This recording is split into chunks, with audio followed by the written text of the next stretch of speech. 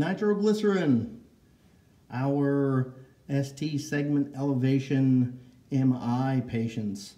I will say this, with the inferior MI, before administering any nitro of any nature to a patient who you suspect is having a STEMI, you would need to perform a right-sided ECG to rule out right ventricular involvement.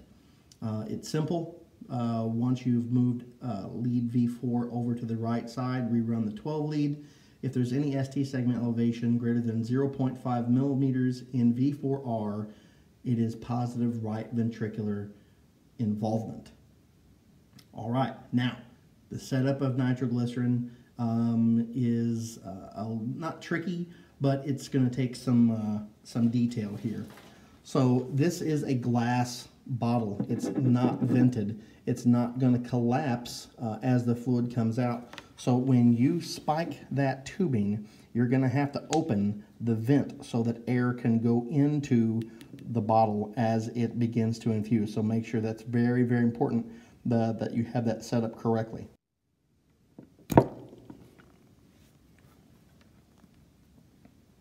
Now with the vent closed, no air goes up inside. Vent closed, vent open. All right, let's set it up.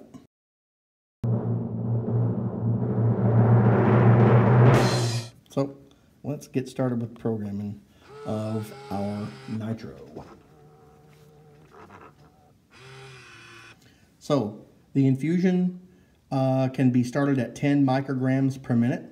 We can titrate to effect by 10 micrograms per minute every 3 to 5 minutes until we've reached the desired pain-free effect. Now the ceiling dose on our nitro in this situation is 200 micrograms per minute.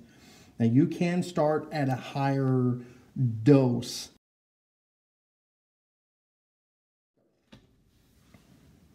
Nope, we're not gonna do a bolus. No, we're not using the last therapy. And no, we're not gonna use the drug library.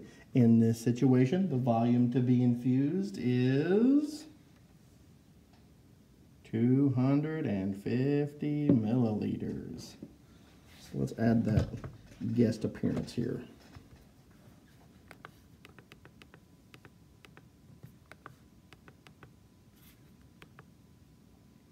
Now, scroll up to dose, our two special functions, then dose rate calculation, concentration.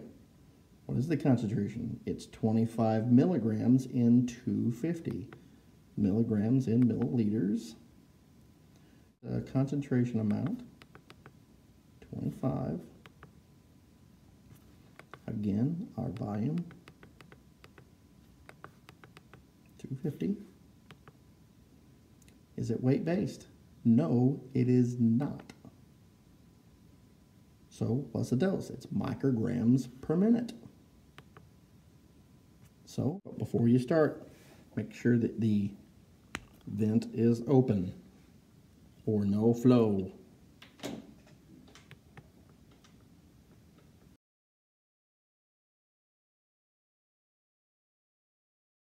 All right, so if you want to review what's going on out there, if you hit the back or the clear button here, it'll tell you what rate you're using, milliliters per hour, your concentration, the dose that you have chosen, the volume you have remaining, and the time you have remaining. To change the dose, click the left arrow here, and now you can go down or up. Once you have selected OK, then it will start infusing at that specific rate, dose that you have changed it to.